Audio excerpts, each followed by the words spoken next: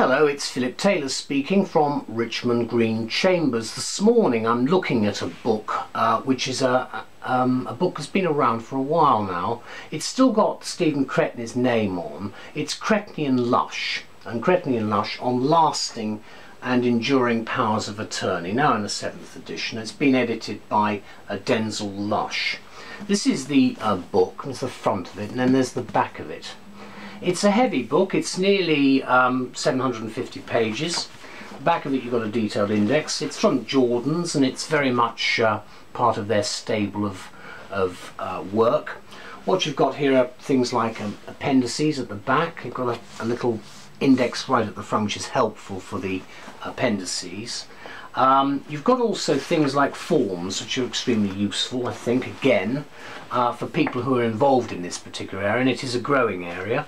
You've got another good example there of the sort of form that's used, and it's useful to have this because it's a real minefield trying to work your way around some of the information.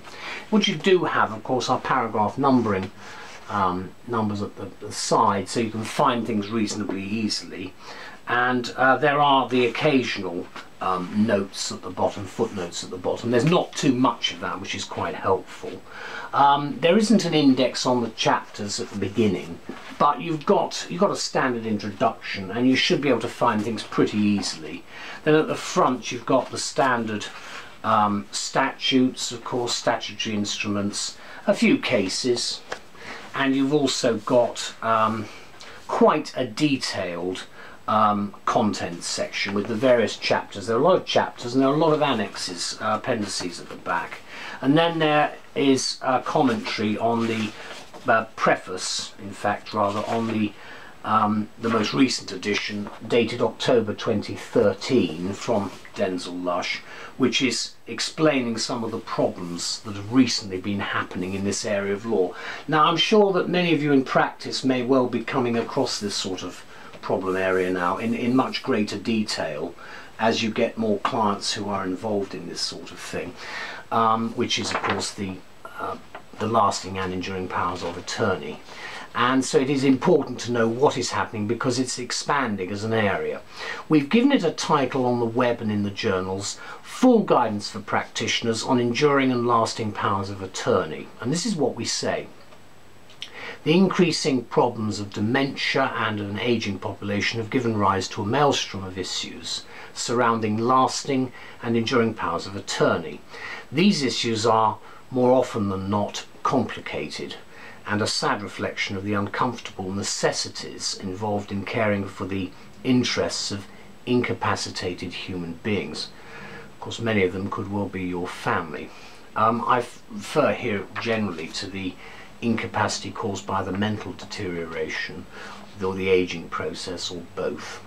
And it's therefore timely that this long established and definitive work on a complex subject is now in a 7th edition from Jordan's. And Denzel Lush, who's senior judge of the Court of Protection, has put some very large amounts of work into this new edition to get it up to scratch, because obviously it is moving as a subject quite quickly at the moment. And in the preface, which I do suggest you read, he recalls that since the Office of the Public Guardian, that's the OPG, was created on the 1st of October 2007, the demand for lasting powers of attorney exceeded even the wildest expectations, and Lush goes on to refer to the uptake as so colossal that it caused major administrative problems for the OPG, in particular its IT capability, staffing and accommodation, all of which in turn impacted on the service delivery. And this is a particularly good example of where in fact the court structure, the civil court structure, forget the criminal side completely, the civil court structure needs an urgent overhaul, and Lord Thomas, Lord Chief Justice, certainly, and others are well aware of the need for us to do something about this quickly, because at the moment we could well be swamped again if we're not careful, and it's an issue which has to be looked at. However, these initial problems that I referred to, which are mentioned in the preface, have for the most part been addressed for the time being anyway, and the current expectation is the OPG will become increasingly proactive and we would assume efficient in its operations. And I'm not making any other comment other than that we do rely as professionals on the professional expertise of the civil service to make sure things run properly. And clearly they've also, as another point, is they've also got to have the tools to go with the job they've actually got to get on with. So I think one has to be very well aware of what the difficulties are and the need to reassess IT very much in the modern era. So the book, which is a major work of some 800 pages, contains a lot of new material, starting with the first chapter on the history of EPAs and LPAs. If I use those abbreviations, enduring and lasting, you'll know what I mean. Because, says the author Lush, it considers not only the past, but also contemplates what may be on the horizon. And on this note, the book examines the differences between LPAs and EPAs in some detail, which I think is very helpful. The practical guidance on executing and registering LPAs has been extended, and there is a new guidance on fees and costs, again of quite considerable importance. There's also a new precedents section and a new chapter on recognition and enforcement of foreign orders. This last in particular is of great importance, I think, for us as practitioners, dealing with the burgeoning number of cross-border cases we have, which inevitably will occur more frequently as globalization continues apace. We're all moving around, we're all living older and longer, and we've got to start looking at it in a slightly different way.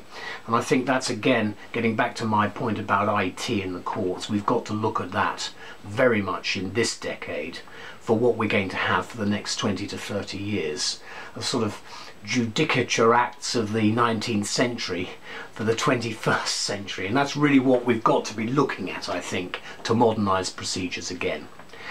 It's reassuringly easy, therefore, to navigate this book with numbered paragraphs throughout, which I've indicated. It's distinguished in that it contains all the relevant material and information you need and will require as a practitioner. There are 7 appendices, including case reports, a commentary on relevant legislation, and all the necessary forms and much more. Forms, again, very important as an area, because if you're like me, it's nice to see the form and get a feel for what it is, because you can look at it and think, oh golly, what have I got to do with this one? And then when you look at it, it's relatively straightforward. As I've said, the 7 appendices are therefore very helpful, and as you expect, there is in fact an extensive table of cases, statutes, SIs, and anything else that would be of direct relevance for your legal research. So let me conclude by saying, for practitioners having to deal with an often monumental complexity, which is in this particular area of law of L and EPAs, it's particularly new, welcome as a new addition, which I think you'll find actually indispensable.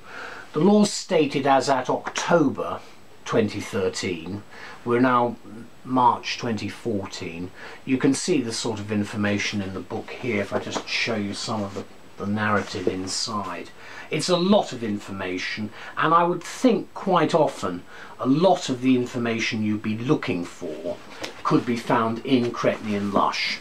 And as I say, I'm very grateful to Jordan's for producing this, because I know how much work goes into these books, and we do rely on the books to go with the practice books that we use in court itself. But this sort of thing is very helpful, because we are in a much more complex environment now than we ever were legally, and this sort of stuff is extremely helpful to make our jobs as advisors perhaps just that bit easier. So thank you to all concerned for an excellent new edition.